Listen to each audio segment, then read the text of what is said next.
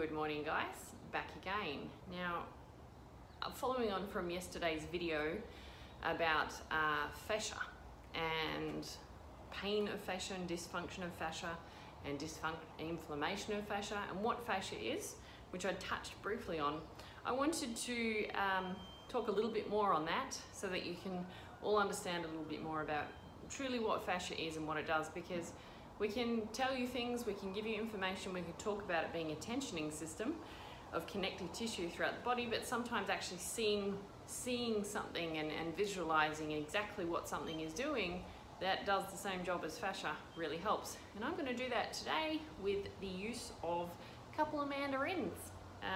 Oranges also works the same, so let's go. Okay guys, so here we have a couple of mandarins basically, and what I really want to do with this is demonstrate to you how fascia works and what fascia actually is.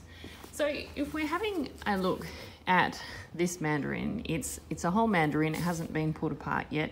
It's basically surrounded by a mandarin skin and a mandarin shell, and it holds its shape and it can bounce.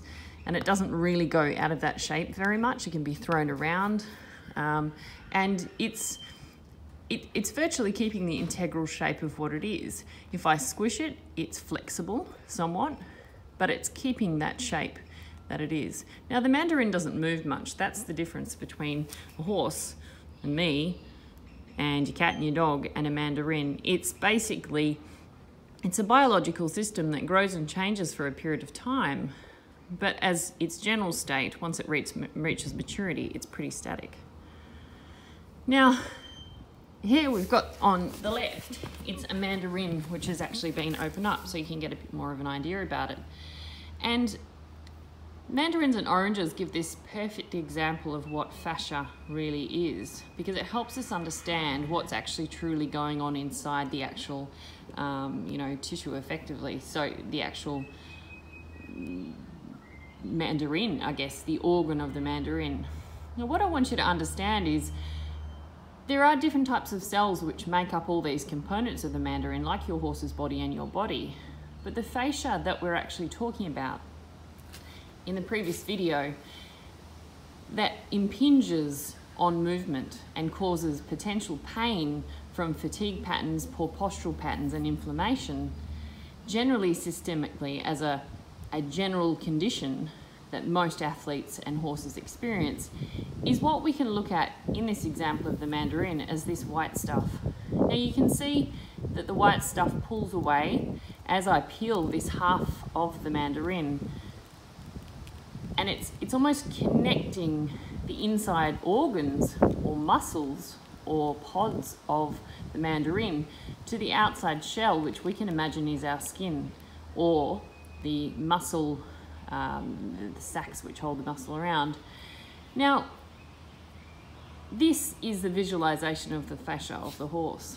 Now, the problem is if you have issues with short ranges of movement that don't take a moving biological system different to the mandarin through its full ranges of motion, what you'll tend to get is, because these areas are supposed to slide in human, horse, cat, dog, and mammalian systems to the end ranges of their movement, like if I show you with this one, we'll open up the middle, there is some movement there.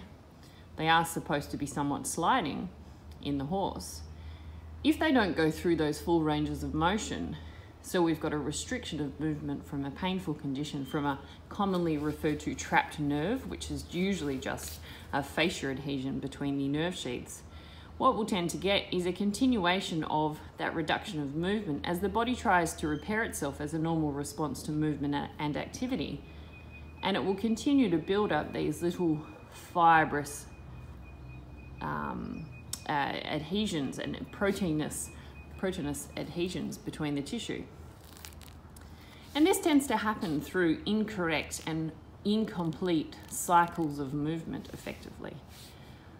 So as this continues to happen, these incomplete cycles of movement, the body continues to lay down these protein strands in between the muscle tissue and the sliding surfaces that we need for movement, and further continues the issue of stiffness, nerve sheath entrapment, which gives poor feedback, and then the brain translates that as pain.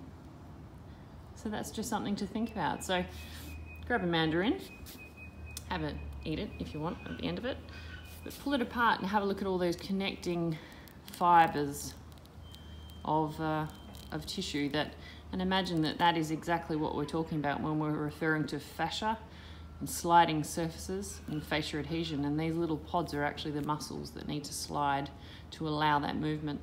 But you can also see that the fascia is actually providing a huge amount of support and communication between the layers of the tissue, the organs, the muscles, and how important that is for a whole system. There is nothing segmented about your horse. It is all a communicating whole body of interconnected tensions and pressures and boundaries. There you go. Catch you later. Enjoy your mandarin and your orange.